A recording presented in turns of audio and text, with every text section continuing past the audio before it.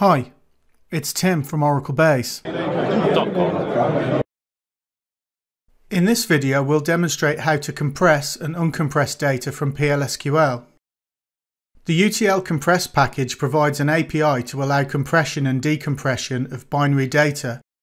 It supports the raw, blob and B-file data types. It uses the same compression algorithm as the gzip utility.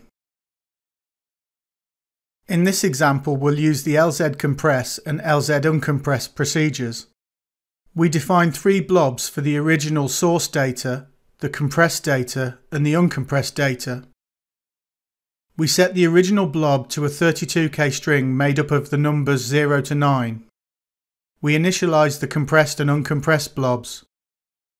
We compress the data using the LZ compress procedure, passing in the original blob as the source and the compressed blob as the destination.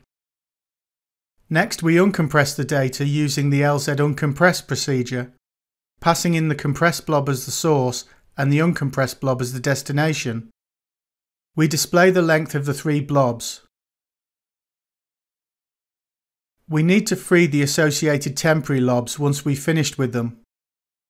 Looking at the output we can see the original source lob was 32K. It compressed down to 108 bytes. When we uncompressed it, it returned to its original size.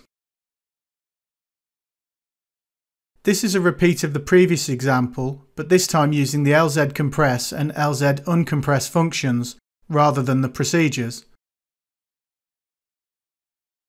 Not surprisingly, the result is the same. The LZ compress procedure and function accept a quality parameter to control the speed and level of compression. Level 1 is the fastest compression, level 9 is the best compression. The default value is 6, which is what we used for the previous examples. In this example we compare the settings. In addition to the compressed blob, we define blobs for quality 1 and 9 compression. In addition to the default compression, we perform compression operations with quality 1 and 9, using compressed blob 1 and 9 as the destination respectively.